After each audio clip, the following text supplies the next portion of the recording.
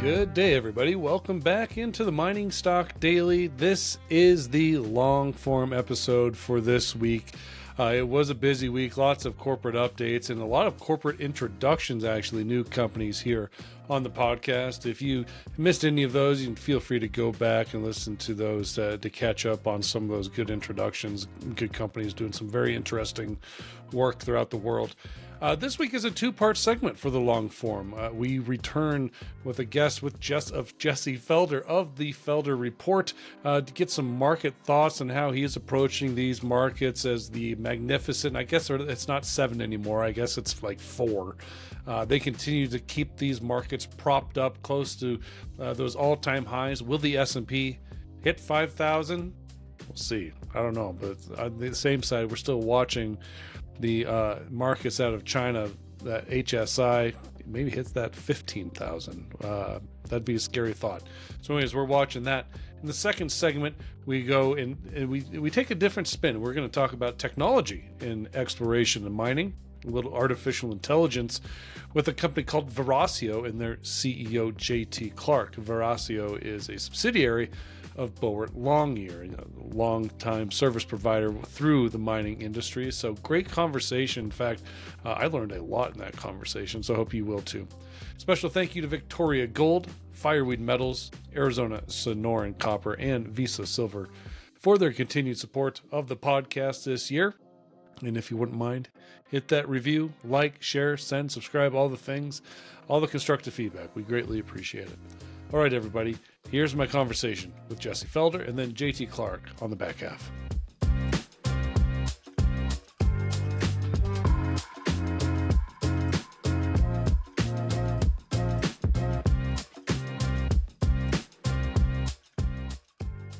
All right, welcome into our first segment here on the weekly long form episode on Mining Stock Daily. We're not going to cover a whole lot of mining stocks here in this conversation with Jesse Felder from the Felder Report. I asked Jesse to come on in to see if he could help me make sense of anything of what I'm seeing in the markets. And with this kind of previous conversation we had before we press record, I don't know if we're going to make any sense of it. Listen, Jesse, we've got interest rates appear to be on the rise. We've got a dollar on the rise. The dollar yen is on the rise. And usually when that stuff happens, you would expect to see the equity markets kind of tilter down. And it almost appears here that that S&P wants to hit $5,000, whether it likes it or not. Yeah. Well, those round numbers are always kind of act like magnets. You know, it's funny. I was just talking with somebody before we started recording about, remember Dow 10,000? You know, and Dow first hit 10,000, back in the late 90s or something. And then it traded around 10,000 for about a decade, right? Mm-hmm. But it wasn't going to not get there, such a big round number. And I think it's the same thing with the S&P. And I think right before the close today, we actually did hit the 5,000 so they can have their celebration. But you're absolutely right. There's so many signals pointing to we should be kind of in a risk-off environment. And all I can say is that 99% of the equity market is in a risk-off environment. It's just a handful of big stocks. It's not even the Magnificent Seven anymore. There's only a handful of them that are still kind of holding the broad market up. When you look under the surface, you see, deteriorating breadth on almost every metric you want to look at. Percent of stocks above the 50-day or the 200-day moving average, the stocks making new highs versus new lows, the advanced decline lines, they're all failing to confirm the strength in the broad indexes. And that's simply because it's really just, NVIDIA, Microsoft, Meta, a couple of, stocks that have been able to continue to power higher, even though the majority of them have seemingly rolled over. Yeah, I mean, those moves and those, I guess, and you're right, it's not the Mag 7 anymore. I think it's the Mag 4. Maybe by the time this airs on Friday morning, it'll be the Mag 2. Who knows? Right. But, those few equities holding up the indices, I mean, you could even, I guess, a lot of them came through earnings in the last week or two, had big moves. I mean, the Meta move after their earnings was unreal. Is any of it like fundamental here, or is it all just based on traders pulling those equities up, one call option at a time?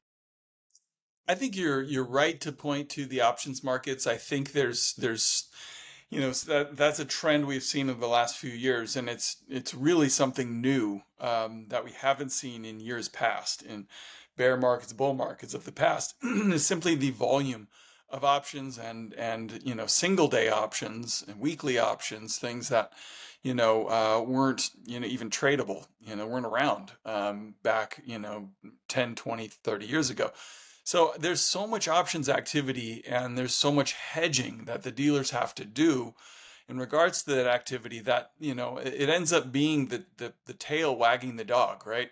These are Right. derivatives of the equity market, which should be responding to the underlying equity market. In fact, they're driving the equity markets now. So, when you have tons, for example, tons of call buying, by whoever it is, if it's, retail investors trying to, create a moonshot in a meme stock, or even if it's just, a major hedge fund that wants to, move a price and buy massive amounts of call options, dealers are stuck short calls. And how do they hedge that position? They buy the underlying equity. So with a small amount of capital call buying, you can get massive leverage, force dealers to actually go buy the underlying stock, create a lot of demand for shares. And I think, an example of this that we're seeing in the market today is ARM, had a really good earnings report, but doesn't justify a 60% increase in the price today, right? I mean, if it hits all its earnings numbers, it's trading at 100 times, this year's Right. earnings estimate. But when SoftBank owns 90% of the shares, the float is tiny. It's only 10% of the shares that are actually available to trade. Institutions own a number of those, so those aren't really, trading either. So you get some call option activity in a stock like that and super low float, and you get these explosive moves in the markets. And I think that is, does help explain what's going on, because, it's really difficult to find, and that's not to say Meta didn't have great earnings. They did. But essentially their net income is the same as it was in 2021. So why is the stock, so much higher than it was back then? Well, you got stock buybacks, you got options activities, you got all these types of things, and that kind of all work together to manipulate prices higher. Yeah. How does this is it a lot different than, say, cycles of, or, heights of cycles past? I keep on thinking of the 2000 tech bubble, 2008 real estate bubble. I mean, actually, somebody online on Twitter had the scope, had the clip from The Big Short when he's in there talking, having Chinese food with the guy managing the CDO funds. And Steve Carell says, well, aren't you at all worried about the default rate? And he just completely doesn't care about the default rate. And we're seeing higher consumer credit card default rates, auto loan default rates, corporate real estate, Yeah. foreclosures all around. And it's just this morning, yes, that scene right here, this is happening now. People have got to be just racking their brain thinking, like, why are we not concerned about this? And so I guess why are we not concerned? Well, it's because for literally since that time, right? Since the great financial crisis, we've all been trained to expect the Fed, the Treasury to intervene in these markets and to come to the rescue at the slightest, sign of distress, right? It was almost a year ago we had the regional bank crisis and the failure of Silicon Valley Bank, and the Fed stepped in and came to the rescue right away. And so that's why when you have a bank like New York, Community Bank, that's the stock price is down, whatever it is, 50, 60% this week, nobody cares, because they believe that the Feds, have everything under control.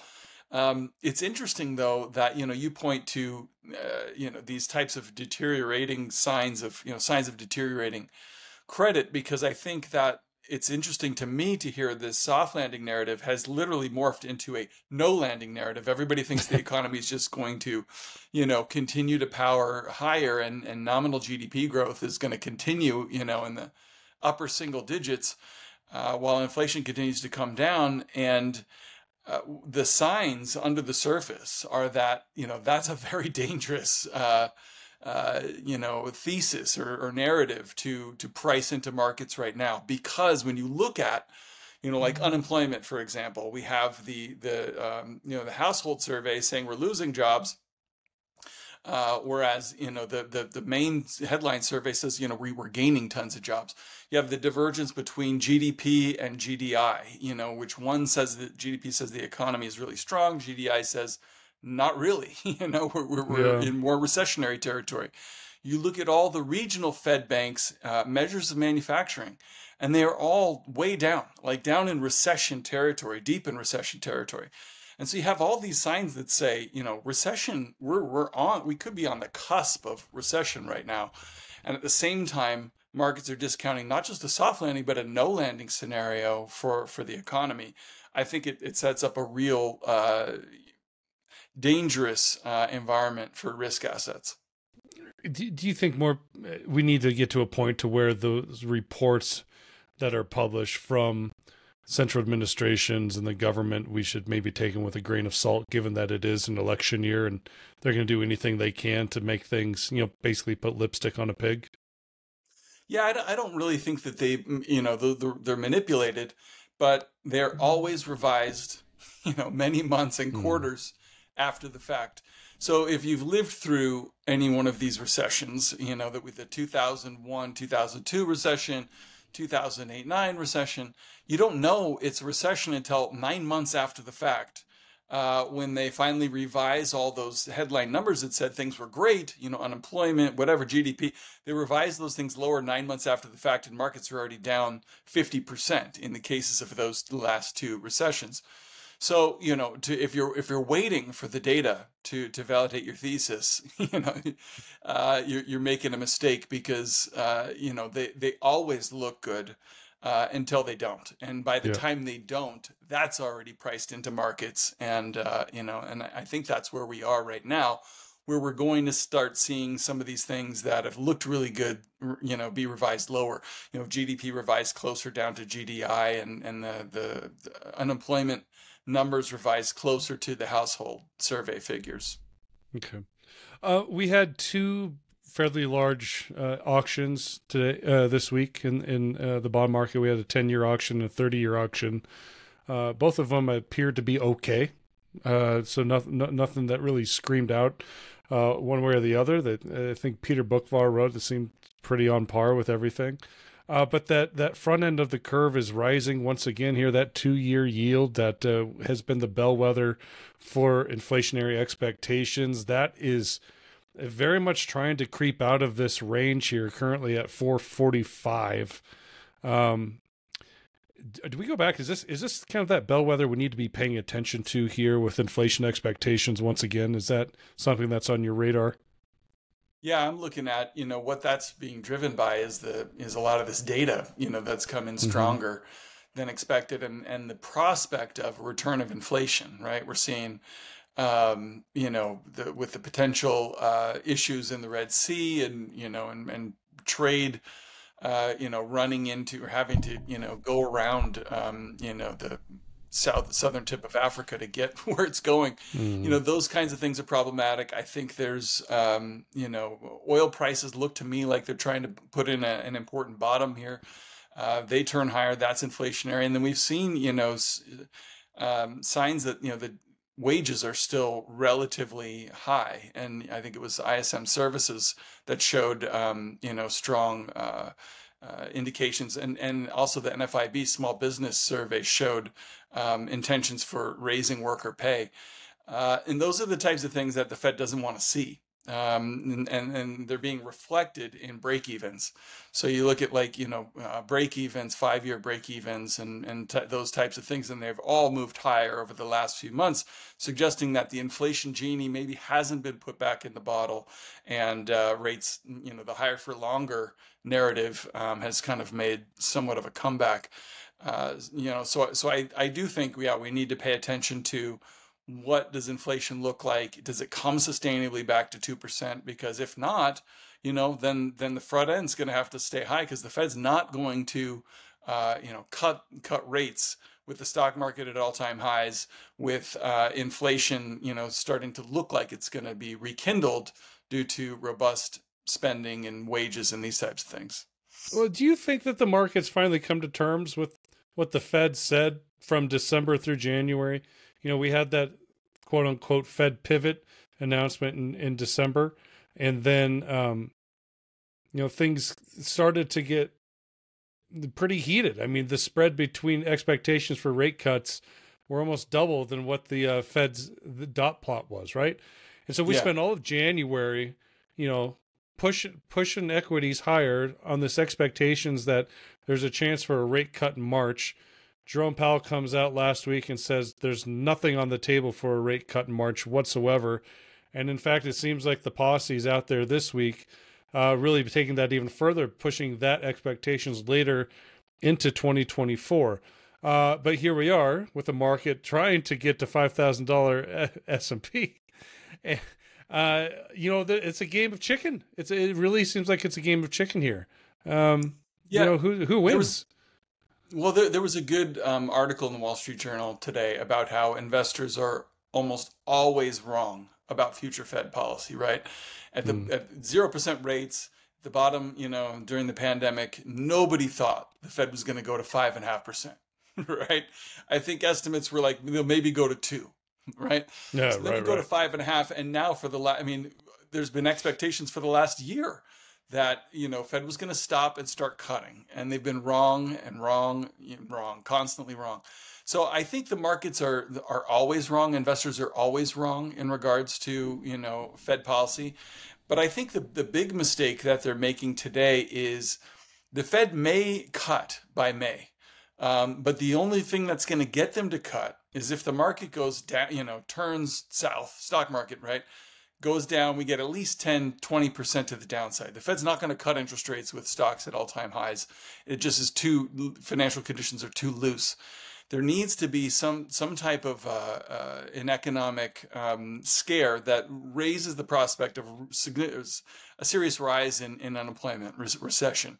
And, who knows, maybe the commercial real estate problems that are, plaguing regional banks right now will start to become more of a problem over the next few months. We'll have more of these, New York Community Bank, Silicon Valley Bank types of issues. In fact, I think it would be more of the New York NYCB type of issue with commercial real estate, office real estate, specifically, becoming such a problem because the values of these buildings that are sitting empty have been cut in half in many cases, right? And so they're worth less than the loan, on the building, and so in most cases, and so the banks are trying to right now, extend and pretend that this isn't happening. But in more and more cases, we're starting to realize that this problem isn't going to go away, and it's probably going to get worse. So I think if something like that were to worsen in a way where it starts plaguing a larger number of banks, becoming more difficult for the Feds to kind of deal with. Then you could see rate cuts come on the table, but it would have to be, significant enough that it really threatens the economy and employment. And so I do think there's a chance the Fed cuts in May, but only if we start to see some real financial distress, in some respect or another. I'm right there with you. And I've said this the last few weeks. I do not think that they will cut any time in the first half of the year. I was maybe thinking late in the fall, unless something happened and they were forced to, and it wouldn't be just like a quarter basis point cut. It would be like a full point. Well, here's another point that I'll make, that if you believe that we're headed for a no landing scenario, then they might have to raise interest rates. Right? Exactly. If we're not going to have any issues and the economy is going to continue going, they might have to take the funds rate to 6.5%, 7.5%. I think it's crazy when people talk about, real rates are super restrictive right now. People don't understand that if you look back, Jay Powell wants to be Paul Volcker, right? He wants to do the right thing with inflation.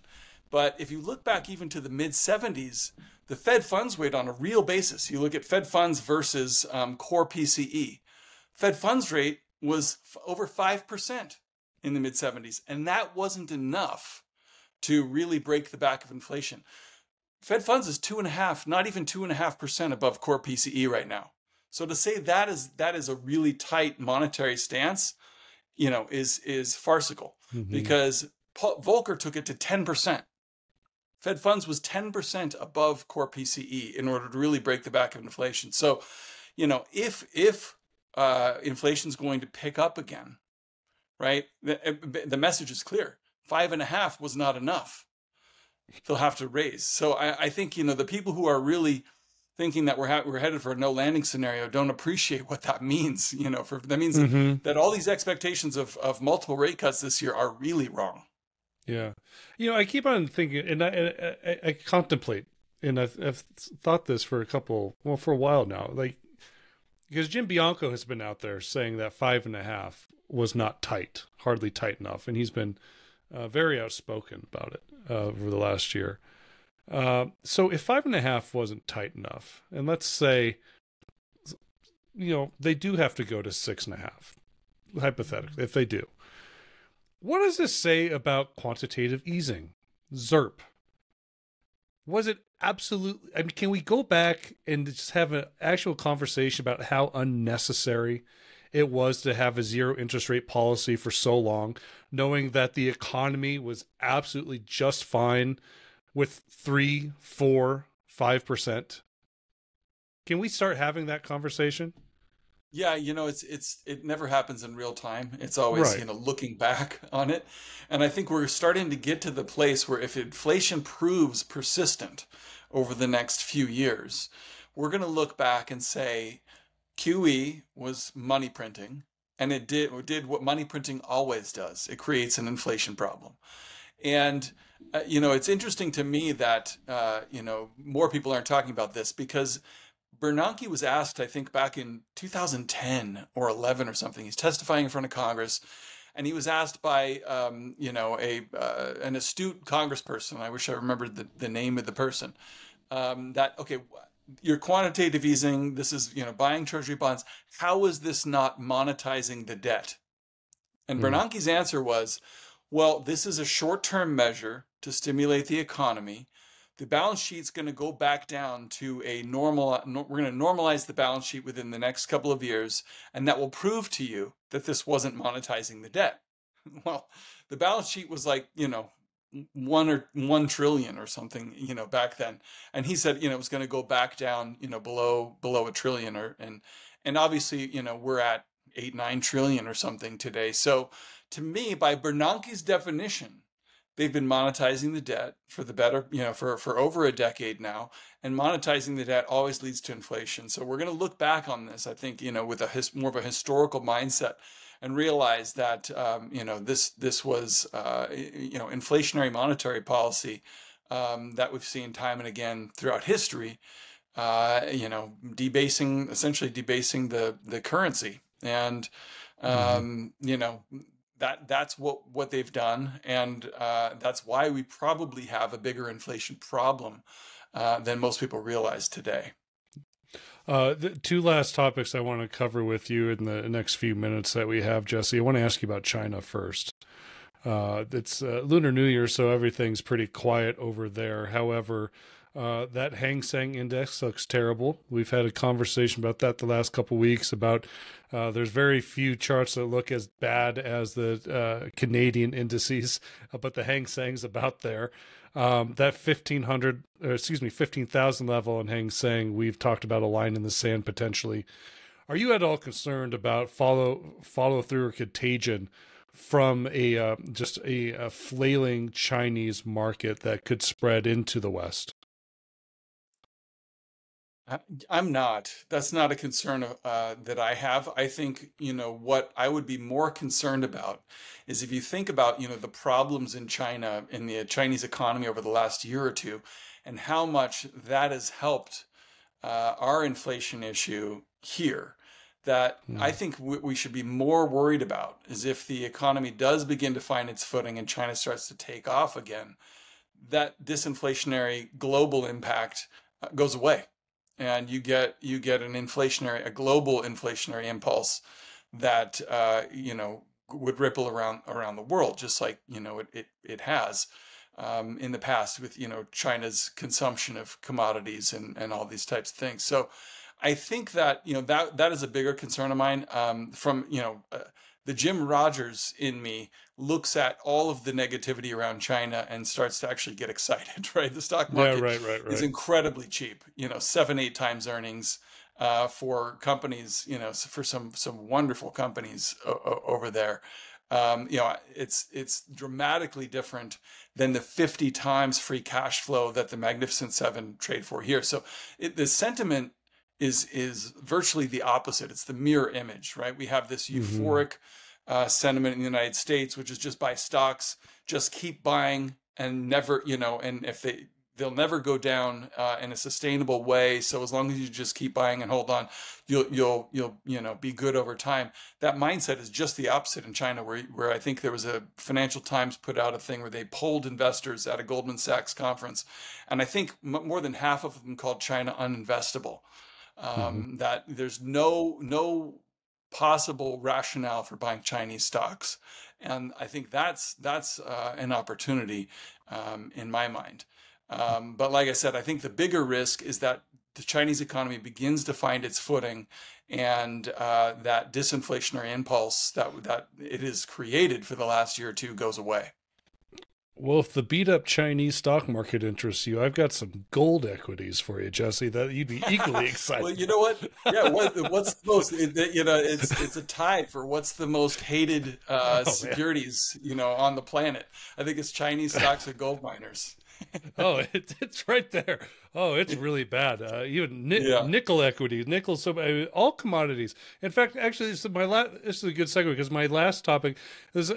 What I love talking about you about is because you're just a generalist in more things, but you do follow the commodity sector pretty dang closely to keep an eye on what it's telling you about the strength and heartbeat of the economy. But so let's talk about copper here. I have just had my doubts about this move in copper, and obviously my ideas came into fruition. As we are speaking, it is sitting about $3, I think 70 cents a pound. So it is sitting in kind of a support area. It almost busted through this morning, but I'm looking at this thing and I'm hearing news out of China. I'm seeing, manufacturing recession here in the US, foreclosures in corporate real estate, not only in the US, but also in, the Chinese developed construction. We're also hearing some issues out of Europe. I do not see a reason to be bullish copper right now. And I think that chart confirms it. Your thoughts on copper and what it's saying? What is Dr. Copper telling us? Well, if you look at a monthly chart, and this is the chart that I've just, I've had on in my chart list for a few years now, at least. It's just formed this huge pennant pattern, right? Just narrowing, kind of coiling above kind of a longer term, support range. And, it'll be interesting to see which way it breaks. Typically from a just classical technical analysis perspective, these types of patterns break in the direction of the prevailing trend, which in this case is higher, right? Since the 2020 low, we had a big, strong move higher, and then we've been essentially just coiling around this, $4 level. So, I'm curious to see which way it breaks. I'm a longer term believer in a commodity super cycle. I think it probably breaks to the upside. Like I said, I think, the negativity, bearish sentiment around the Chinese economy could be a really, good contrarian indicator for the fact that they're going to finally turn this thing around and it's going to start to take off again. And if so, you would expect copper prices to break to the upside. So, that pennant pattern is something I'm watching really closely. All right. Jesse, thanks so much for your time. It's good to catch up with you once again. I know you're busy. I appreciate it. Yeah. Always a pleasure, Trevor. Thanks. Yeah. All right. All right, everybody. We're going to take a quick break and we'll leave Jesse here, and then a quick break, and we'll be back talking about artificial intelligence in mineral drilling. It's a very fascinating conversation. So stay tuned.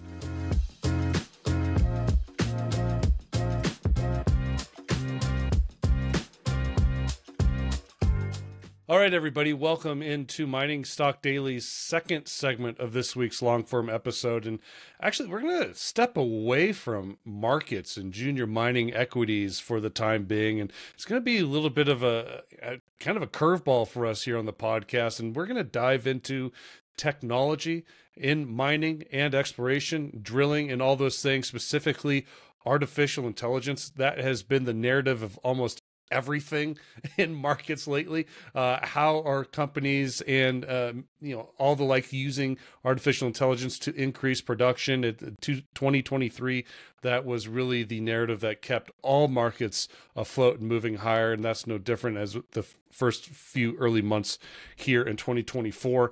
But we're going to turn our attention to a company called Veracio. It's a subsidiary of Boart Longyear, obviously Boart being one of the top service providers in drilling and exploration for mining and all resources, actually. And we're happy to welcome in the CEO of Veracio. His name is JT Clarke. JT, good morning. Thanks for joining us. Good morning. Thanks for having me. It's a fun topic. I appreciate the chance for us to, jam a little bit and explore it. Yeah. I think I'm expecting for you to tell me how many NVIDIA chips that you are buying over and over that's keeping this market afloat. Is that the story? It is certainly up there in our spend. Now, debatable if I should be putting those towards Bitcoin mining or if I keep doing what I'm doing. But it's a different type of product investment and a different type of purchase than maybe the steel and pumps that Boart Longyear's used to. Yeah, absolutely. So let me, before we kind of dive into the technology and how AI is being adopted in this specific sector, I want to get a sense of a little bit of a background of you. You've got a big background in natural resources, mining, oil and gas. Before this role here at Veracio, you were with Boston Consulting Group for a number of years. So kind of talk about the evolution of your career and how you eventually found yourself into this position. Yeah. Look, it's been a wild ride. I've had an absolute blast in my career. I'll try and condense that 15-year period at BCG or Boston Consulting into a few bullets. I joined BCG and I immediately started working in natural resources. And for me, this was the join the firm, see the world plan. Had the opportunity to work with assets around the world, as I say it, on every continent except Antarctica, and work with a wide variety of assets, but have always had a fundamental interest in the deployment of technology to support those assets. How do we execute better with the support and enablement of technology? And more recently, as you said, we all talk about the AI component.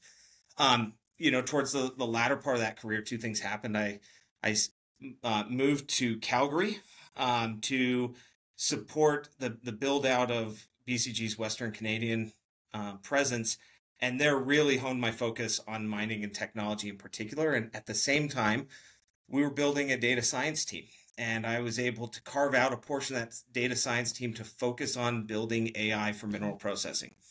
And we built solutions, deployed them around the world. I subsequently, through my client work, got to know Boart Longyear. They described the technology business they were building. They engaged BCG to help them formulate a plan for how to do that. And really, we recognized how these technologies had gone from concepts and incubations, and really, we would call it, we're ready to graduate into their own full-fledged business. And that was really the inception of Veracio. And then we worked together to build that. And I got sucked in full time. I couldn't stay away.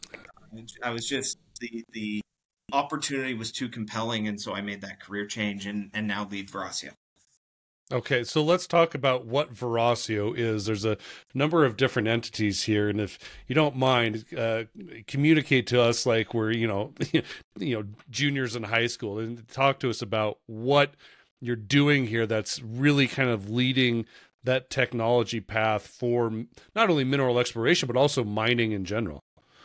Yeah, and look, that last piece is really important. This is not just about exploration. So what Veracio fundamentally is we drive innovation and AI applications in ore body knowledge, right? And ore body knowledge, it's that understanding of the ore bodies that we're looking to economically produce and being able to drive more and better information. We call it more accurate and more granular information about that ore body, helps us make better decisions, whether that's on the front end on, optimizing a drilling plan to explore that ore body or define that resource, all the way through to being able to optimize processing plants. And so we fundamentally innovate at the sensor level, bringing the sensors, whether that's our TrueScan platform and scanning them, whether those are downhole sensors, sensing from the drill string.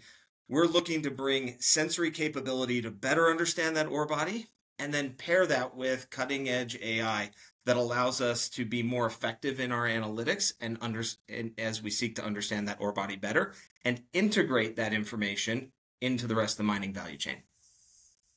And I know we can't get into the micro minutia of the data for these ore bodies because, I mean, as much as I do that no ore body is the same as the next one. I mean, you can compare VMS to VMS or, porphyry to porphyry, but no ore body is an exact replica of the same. So kind of get a sense of how this data collection was originally compounded in the first kind of prototypes and how much data has kind of gone into this process since that inception to really improve that AI as you go and as you build. Yeah. So building a robust data set from which we can start to learn about other ore bodies and compare them is really important. So, the shorthand, we've scanned millions of meters of core and scanned core from all sorts of different ore bodies. Now we've done a lot of work in copper porphyries, and over the recent history, there's been a strong focus on exploration and development in copper porphyries. And so we have a very robust data set around that. But we're not only focused on copper porphyries. We've done work in nickel, done work in lead zinc, done work in lithium, and at the same time are building out those data sets. The key thing is what we're not comparing ore body to ore body. And we're not actually comparing drill hole to drill hole, because even within an ore body, of course, there's a lot of heterogeneity, and those drill holes will be different. But what we're doing is we're capturing data that allows us to split the ore body into millions of pieces and then find similar pieces that allow us to better understand both the characteristics and behaviors of that ore through the rest of the value chain. Okay. And maybe for simplicity's sake, because we don't want the beast. Well, I don't want the BCSC to come down on me like you can't say ore body. Let's say the deposits, maybe. Okay. Just because we work with. Yes. We gotta follow rules here. I don't want them knocking on my door. But obviously, same concept here. So talk about adaptation or excuse me, not adaptation, adoption. Of this technology. Obviously, when you talk about adopting new technology, it comes at a cost. And so I'd like to get a good understanding of who your clients are, generally who your clients are. Are you finding this is technology that better suited for companies in production? Or do you find it's better suited for early exploration type of companies?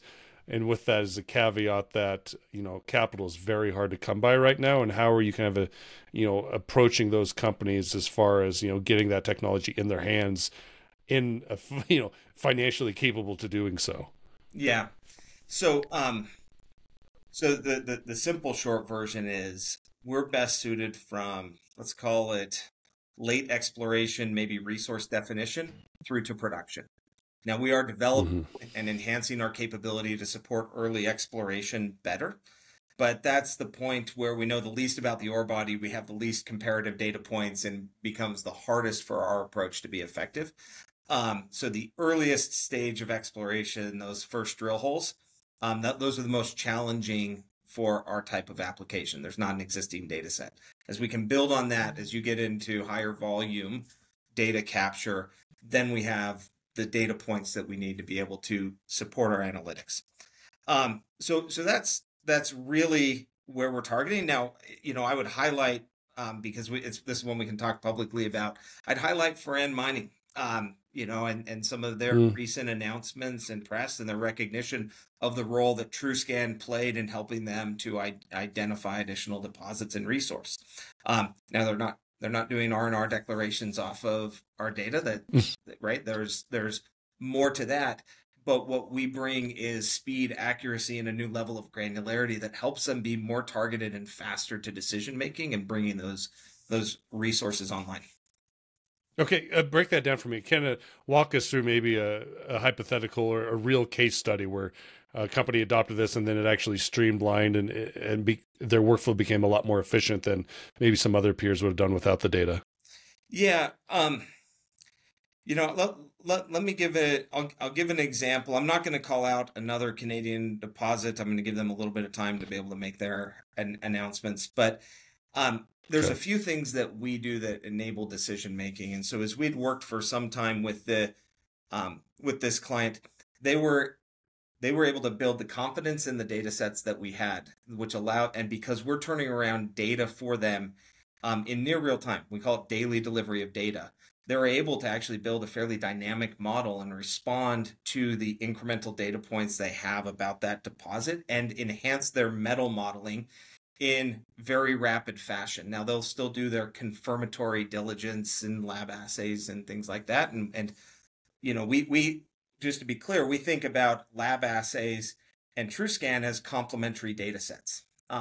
Now, because they're able to do a lot of that modeling faster, they don't have the lag time of waiting for a lab, and we have indistinguishable levels of accuracy in the data. They're able to more quickly move through their drilling program, optimize the drilling program, get their modeling done, which allows them to make decisions faster. And then they can ultimately confirm that. And it also helps them decrease some of their after drilling costs because their programs are shorter. They have teams engaged for less time.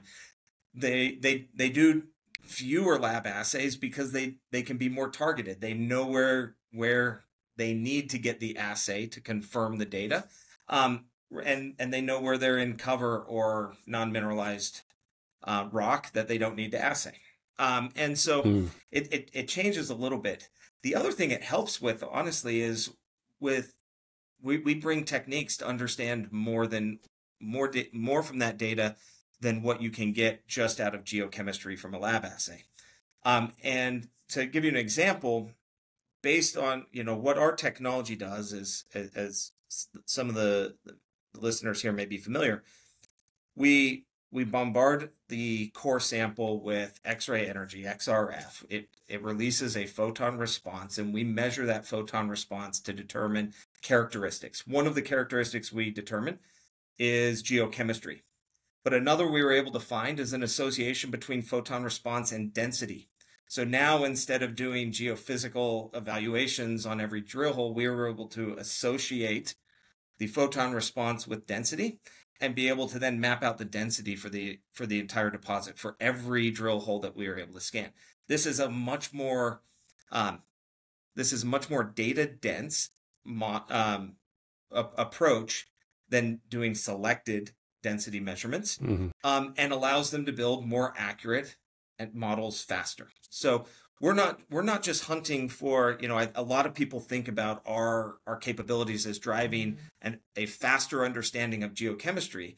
What we're really doing is looking to unlock the characteristics of the deposit or of the ore body, using that technology, recognizing we're not limited to geochemistry. There's more associations that we can identify and derive for our clients. Okay. Oh man, that's absolutely fascinating. And these systems, are they on site, or is this something that you need to have that core of the rock shipped in-house? Yeah. So the majority of the time we go on site to our client, and that's part of the speed. Okay. Shipping and logistics become a hurdle and a time sink for evaluating these ore bodies. For some clients, we do operate out of our facilities and they will ship core into us, but that's more the exception than the rule. Typically, we set up, either in an open air environment on site near the rigs. Sometimes we'll set up in the core shed. We're actually working with a lot of our clients to help them adopt their workflow to facilitate the the scanning facilitate speed and enable one of the other capabilities we bring. We've talked a lot about data. We haven't talked about as much about the AI yet. Is things like AI logging of assets and of core. So we'll do lithological and structural logging using our AI based on both the photography and the geochemistry, that allows an increased level of consistency between the geologists that are logging the core, because you have a first pass from AI that's identifying the features, by being able to do this and doing this on site, really what we're doing is enabling those geologists to not only be more efficient, but also focus their time on the highest value geological questions, getting into the details rather than, and it releases them from doing some of the mundane activity. We're able to capture that with the AI. Well, and I think a lot of old timers' ears are going to perk up. I mean, people spent many years cutting their teeth logging core. Yes. Before they became vice presidents of exploration here. Are you suggesting that potentially technology like yours, powered by AI, could eventually decrease the need for those early stage geologists being in the core shack, logging core, pencil on paper? I think of it as more of enhance the capability of those early in their career geologists.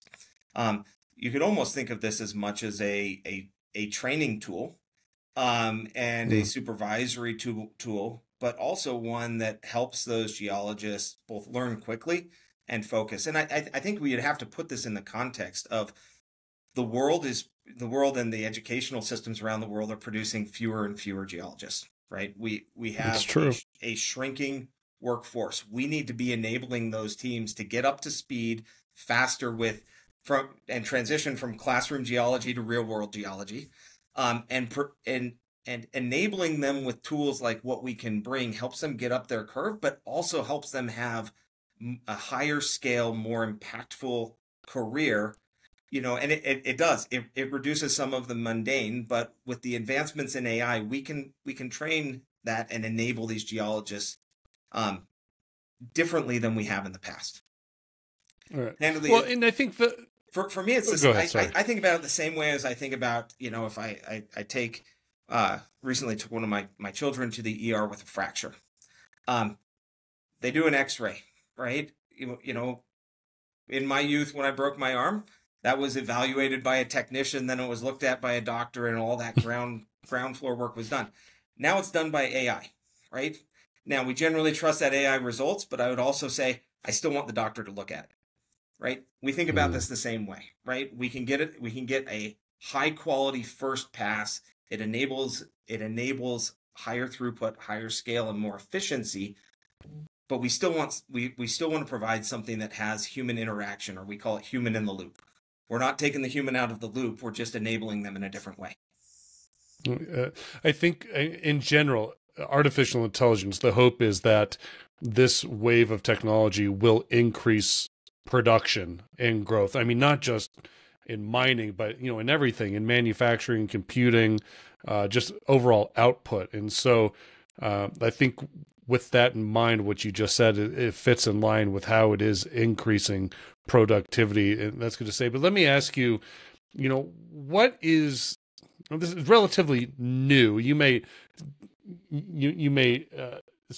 come back to me and say, no, it's not as new as you think it is, having all this data set. But what is lacking, I guess? What is the biggest challenge with this new technology into what would be a very, historic, traditional type of industry that is, I guess, for the most part, there's always there's always pushback against adopting new technology. We've seen it in ore sorting technology. We've seen it in processing technologies. There is a lot of people do not accept new technologies as being something that increases value of projects. They see as just more of a cash spend and margin cutter. So I guess, that's a big loaded question. I guess, how would you answer it? Yeah. How would you answer that, JT? Well, look, I would say depends on. Well, you triggered like 15 different thoughts there to respond to this question. We have time. We have time. So let you know.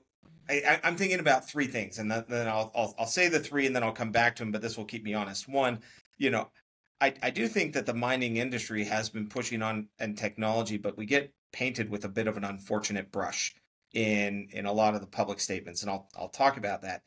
Part of that is because we have unique hurdles in mining to adopting technology that we have to overcome in order to do that. So let me get in, then I'll get into the hurdles, and then I'll talk to, this idea of technology as a cash sink and some of the stakeholders that we're talking to, and particularly, minority shareholders, financial investors, and resource company who are actively looking to push and drive their operating partners for more adoption of technology and to accelerate that. So I certainly see an appetite from the market, and particularly some of those minority financial only investors that don't have an operating stake that are starting to that have been awakened to or seen success in part of their portfolio of technology adoption are going a little bit more throttle down on pushing and influencing their operating companies to drive that. So let's start though with a little bit of the unfair brush, I'm going to call it.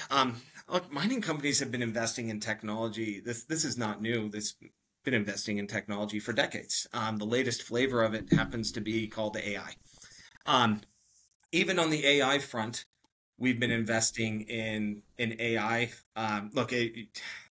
We're not doing work with them, but I'll point to one that's big in public and call out tech. Tech has been investing in their race program in technology, AI deployment, and having great results from that for years and years and years. This is, it's not a 2024, we ought to do something about AI. However, mining does have some unique challenges. Now let's just do a comparison for the moment to, a lot of what we see in the AI side right now is in social media. A lot of discussion of whether it's,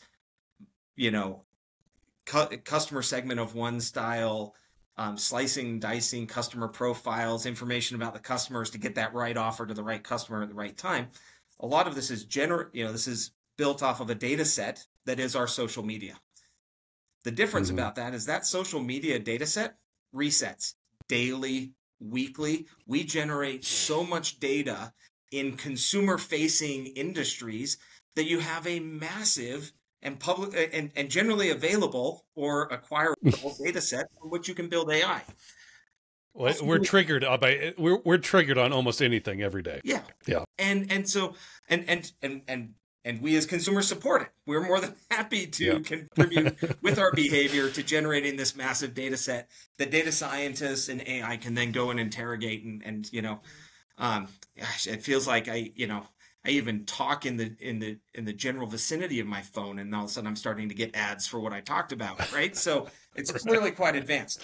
But the fundamental is a data set that refreshes, is granular and accurate and refreshes constantly. How often do we refresh the data set on an ore body? Every 30 years, 40 years? Occasionally we'll go back and reinterrogate historical core. How often do we change the technology with which we capture that data set? Happens all the time in consumer facing. We really use predominantly many of the same techniques that we've used for decades. So really what this is about is we have historically, we have built data sets that I would call our human-centric data sets. Geochemistry, for example, wonderfully useful. AI doesn't think about a periodic table of elements. That is a human construct for us to understand geochemistry, and we have built data sets around these human-centric workflows that we have fundamentally needed. Now, if you discard all that, what we need in the future is AI-centric data sets. So how this has evolved is we've been investing in technology, but we've been building an AI layer on top of human-centric data sets. This fundamentally acts as a limiter or a ceiling on the potential of AI because we are feeding AI with a data set that has gone through a human filter effectively. Mm-hmm. What we need to now do is build AI-centric data sets that will unshackle a little bit the horsepower, the capability of the AI to be able to now unlock the full potential of the AI solutions, whether that's in mineral processing, whether that's in understanding the deposit or the ore body. We now need to build a data set that is fit for the generation of tools that we're looking to use. So that fundamentally is what Veracio is looking to do. We know we need to meet the human-centric data set needs of today. That's why we report out on things like geochemistry. But we also recognize that we can use that underlying data set that we're building, not constrain it, build the AI off of the data that feeds the data that generates the geochemistry, and build the AI on top of that, which will allow us to better understand and make better decisions facilitated by AI throughout the value chain. So you got me on a little bit of a soapbox there. It's great. It's great. But that's, that's, and it's a bit theoretical, but that's how we see the world. And as I was, the very simple example, as I was in my career, not with Veracio, working in mineral processing, we would build beautiful, complex models integrated with expert systems around the processing plant that we would then feed a 30-meter block model into, right? Like that was the most accurate we had. And we weren't even feeding the full block model. 2 data sets were being taken, right? We would, even though we had done all the work in exploration to understand, the mining company had done all the work to understand the ore body or the deposit in the exploration phase, they would resample at production, and then they would feed in head grade and hardness, right? We basically do a quick turn lab assay, feed 2 characteristics into this highly complex model on a 30-meter basis when a shovel or truck size is probably like the equivalent of a 2-meter block model. So we have a lot of interpolation. There's a lot of error. You feed error into an AI-driven system, now you've hit the ceiling. You're limited on the potential. What we need to do is start to unlock that error, get the accuracy and the granularity to meet the capability of the technology system in the production environment. Yeah, it's absolutely fascinating. And you mentioned you're getting a little theoretical. Well, I was going to follow up with a theoretical question regarding, listen, I mean, you're learning a lot about deposits, construction of variable types of deposits. Are you, are programs such as Veracio and your peers in this industry, are we unlocking a better understanding that maybe we have thus been unrealized basis on the formation of the Earth's crust in general? Like things we just maybe theorized before, but just couldn't prove. But with this technology and with this artificial intelligence power, we're starting to actually understand if some of those theories were right or wrong. Yeah, I think we are on that track.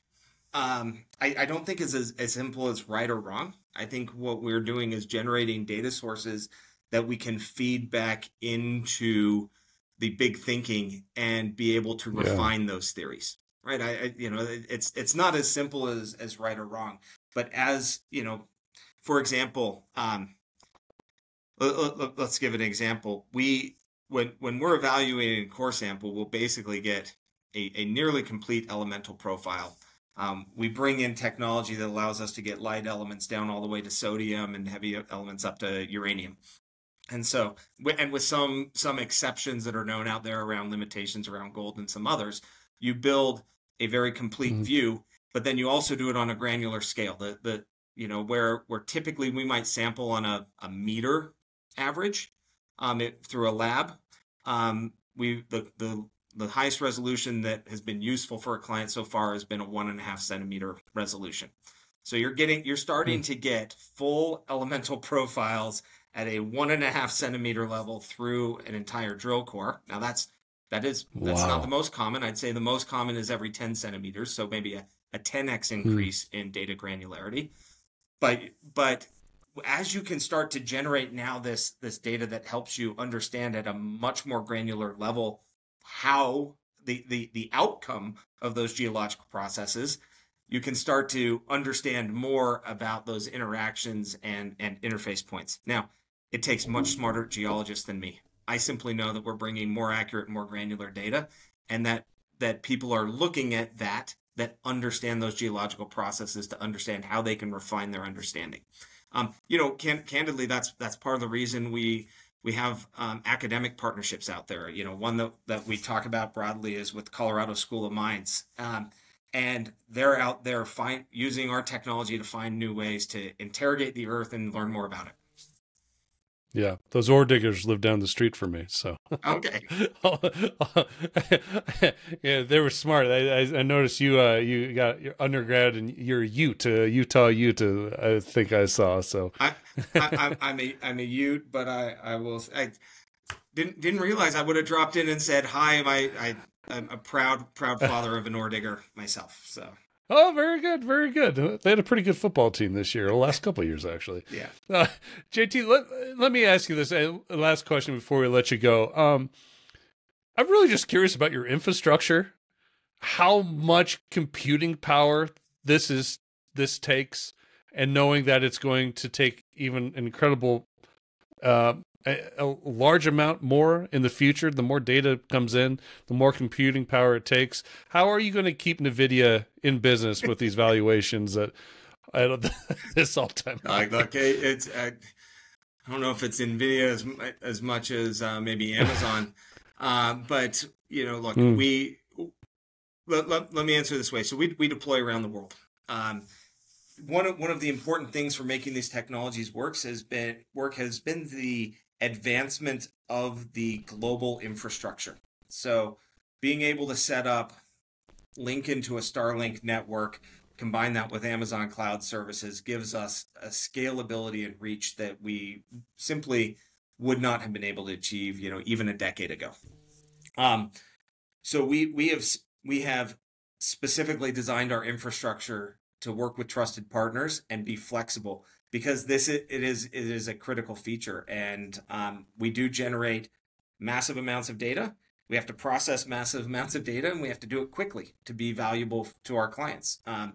So look, we're benefiting from the advancement of global infrastructure, but at the same time, we're very diligent to ensure that we are leveraging the cutting edge of that infrastructure, and equally understanding that there's some environments where either you don't have a Starlink physically present. There's sometimes jurisdictional or legal constraints on how you transmit data, that we have the flexibility to adjust to the regulatory or infrastructure challenges in jurisdictions around the world.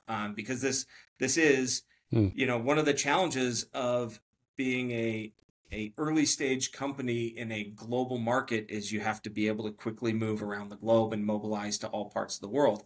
And we feel fortunate that we can lean on global infrastructure, and that we have the team that has the understanding and wherewithal to make it happen. Yeah, it's amazing. This whole process wouldn't have been even comprehensible 15 years ago. I mean, that's how the technology from not only data collection but connectivity throughout the world has changed so quickly. It's just been it's humbling to think about in hindsight. Fortunate is the best word I can come up with. Like it's we sit at this wonderful moment in time with the intersection of all these technological advancements. But to give you a sense, if you were to think about a drilling program, historically we focused on the geologist, the project manager, right? To be honest, now we spend as much time with the digital ops team at our client as we do with the geologist, because it's one thing to get the geoscience right, but we also have to be able to get it to fit into systems and collaborate with the other systems that build the right APIs so that we become a seamless part of their workflow and their model. And so it's just a whole body of work that didn't exist or wasn't as critical before, that now is at the forefront of our minds anytime we ramp up. Mm-hmm. JT, thanks so much for your time. This was so informative and interesting. I'm glad we did it, because it's a nice, doing something different other than talking about poor markets out of the Canadian exchanges. So it's a breath of fresh air. Keep up the good work. We're going to keep following this story, and keep us informed of any big discoveries or big wins that Veracio has in the future. Absolutely. Well, look, we look forward to catching up in the future. I appreciate the conversation. These are the highlights of my day, to be able to talk with others who share the same passions, and we look forward to overcoming the challenges that sit in front of us to really be able to bring the critical minerals the world needs, and help investors make a buck while they do it. well, we like the sound of that. All right, everybody, that's a wrap here this week on Mining Stock Daily. Have a great weekend. We'll be back Monday morning with the morning briefing. Be well.